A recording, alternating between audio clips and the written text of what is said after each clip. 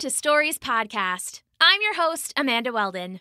Today's story is called Grasshopper Songs and Owl Desserts, an adaptation of a classic fable written for you by Daniel Hinds. Thanks! Enjoy the episode! Grasshopper Songs and Owl Desserts. Once upon a time, in a sunny little piece of forest, Miss Owl was sleeping soundly.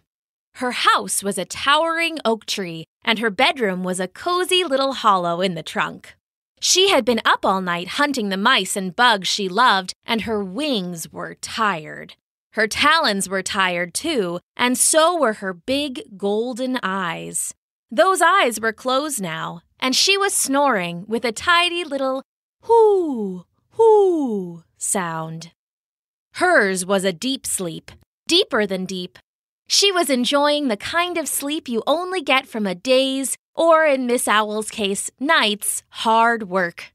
It was the kind of sleep where your body feels like smooth butter melting onto a warm, pillowy roll. It was the kind of sleep that brought only sweet dreams and left you wanting more, more, more. To be a little more concise, it was the perfect kind of sleep. At least, for a while. Unfortunately, it was rudely interrupted by a sudden shouted song. Well, I'm a grasshopper, I'm the showstopper. Hear my legs sing all night and day. And if you're near, the chances you'll hear a song from a masterfully played, masterfully played. Miss Owl jerked awake so suddenly that she banged her feathered head on the roof of her cozy hollow. Her squawk of pain echoed out of the tree, and her head followed a second later, peering this way and that. She wasn't used to the sun, so it made her blink and squint. It was too bright for her sensitive eyes. At night, she could spot a moth with nothing but a fingernail of moonlight to guide her. During the day, though, she was nearly blind. "What's all this terrible racket?" she called out. Since she couldn't see, she yelled instead. "Who's out there playing this time of day?" From somewhere far below, that same singing voice came ringing back. "I see an owl, but you're blind as a bat.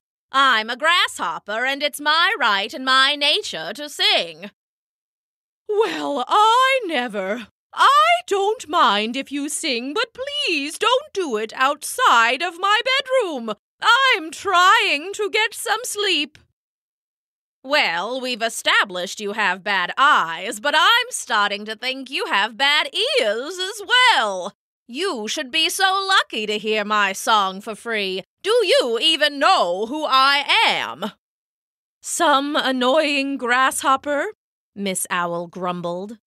"I'm Edward G. Hopper." "I'm sure I don't." "The greenish gloat with the golden throat." "I really don't." "The smug-heeled dawn of the real bug song." "Please just stop." "The insect you respect." "Please, would you?" "The man of choice with the golden voice." "Enough!" Miss Owl found herself shouting. "Please, enough! I just want to go back to sleep." "Well, that was pretty rude of you. Just for that, I think I'll sing another verse. Trust me, once you hear a little more, you'll be all about the Edward sound."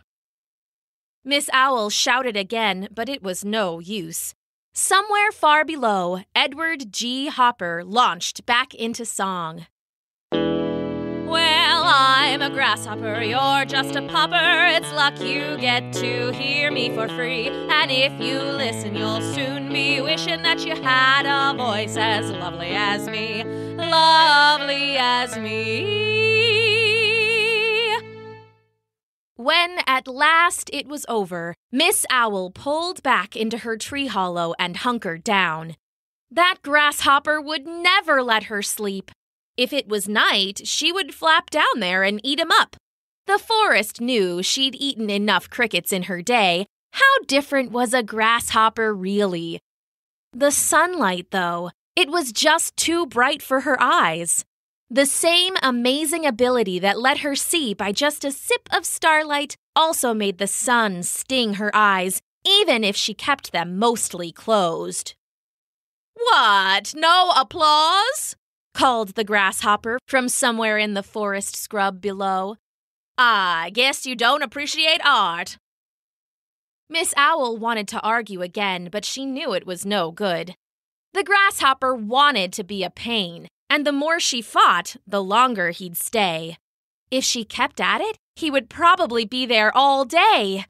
No, she decided. It was better just to mind her own business and try to sleep. "Well, I'm a grasshopper, and it's just proper that I should be blessed with a marvelous tone. And you can try ignoring, pretending that you're snoring. I'll just sing louder and you'll hear it at home. Hear it at home." Miss Owl sighed, but didn't get angry. If she ignored him, he would go away. It would work. It had to work.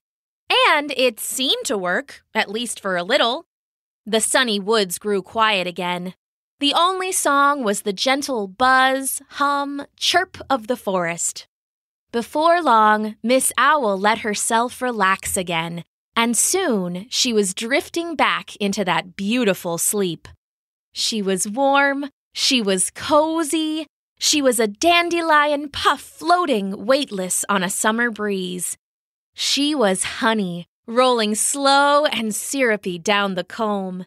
She was, in short, perfectly at peace. "Well, I'm a grasshopper, a wild bee-bopper, and I feel the music deep in my heart. And when my cheers slip into your ears, you'll move your feet and dance to my art. Dance to my art." Enough is enough, Miss Owl thought. She had tried being nice. She had tried turning the other wing, but it wasn't working. It was time for a new plan. Luckily for her, Miss Owl, like all owls, was very wise. It wasn't long at all before she had the perfect idea. "I hate to say it, Edward, but I was wrong," she called out.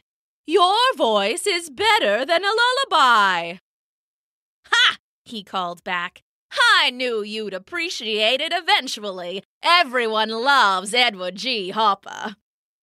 "It's true," she agreed. "You're truly the greenish gloat with the golden throat." "Hey, that's right. You're the smug-heel dawn of the real bug song." "Oh, keep talking. You're the insect I respect." "Hit me with one more, baby." "You're the man of choice with the golden voice." "Oh, we've got a new fan in the forest," he said. "I knew you'd come around." "I have," she agreed. "In fact, I'd take it as a favor if you came up here, into my home, and sang for me, just so I can hear you right up close." "Of course," Edward called back. "Anything for a fan." One mighty leap at a time, the grasshopper climbed Miss Owl's mighty oak. His final leap carried him through the hole and into her cozy little hollow. "Here I am," said Edward. "Now, where should I perform?" Miss Owl smiled. She hadn't been able to see him outside in the bright, bright sun, but in the shadows of her tree hollow. "I have just the stage for you," she said. Then, with a quick, predatory lunge, she swallowed the grasshopper whole in one mighty gulp. "Well," she said, licking her beak, "that takes care of that." She leaned back in her hollow, that sweet sleep already starting to wash over her. She began to drift off, enjoying her hard-earned silence at last. Then, from somewhere deep in her belly, "Well!" The end.